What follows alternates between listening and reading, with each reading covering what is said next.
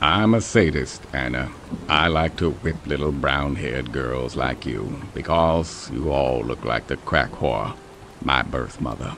He runs a hand through his hair and almost smiles, but instead sighs ruefully. I'm talking about the heavy shit, Anastasia. You should see what I can do with a cane. Or a cat. The hell's he gonna do, have sex with a cat? Well, I mean, look, there's pussy. And then there's fucking a cat. There's some sick people in this world. I cannot honestly believe that people read this crap.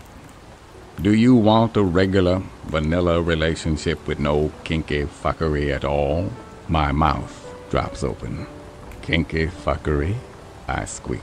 My inner goddess is down on bended knee, with hands clasped in supplication, begging me.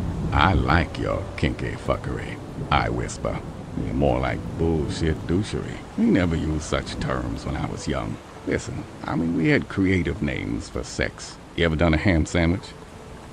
Well, all right, I'll tell you. Get yourself 2 slices of ham, honey baked, and then a little thing of coleslaw, okay? And then you put some coleslaw on your finger, and then you shove that up your what's that?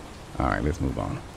With his eyes wide and full of fear, he gently tugs my hand and places it on his chest, over his heart, in the forbidden zone.